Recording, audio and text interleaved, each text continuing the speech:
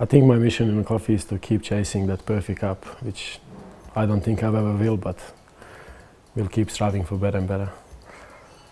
I came to Australia as a European professional handball player. While I had my sporting career, I always had a plan to have a hospitality after I retire.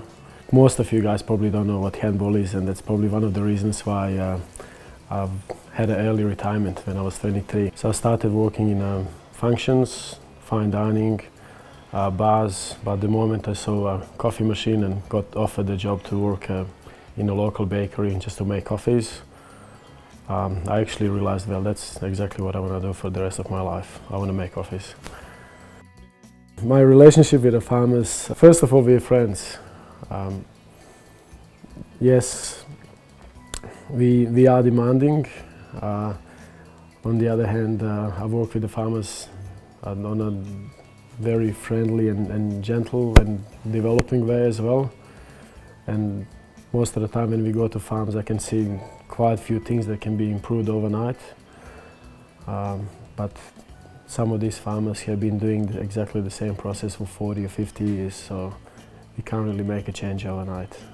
So I find it exciting and then challenging, working with them in these little changes, progressing, and having a better coffees from year to year.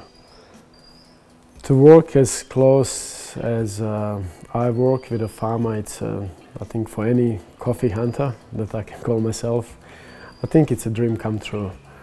We can control any variable. We can go to farm, spend few days getting familiar with the farm, with the soil, with the tree, age of the tree, and seeing what's best process that we can maximize quality of that coffee.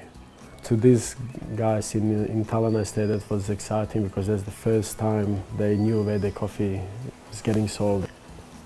What does coffee mean to me? Well, my wife would call me up to 3-4 years ago that I'm passionate, but I think she reckons I'm obsessed with the coffee these days.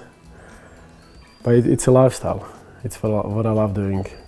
Some people go on holidays to see pyramids and Niagara Falls.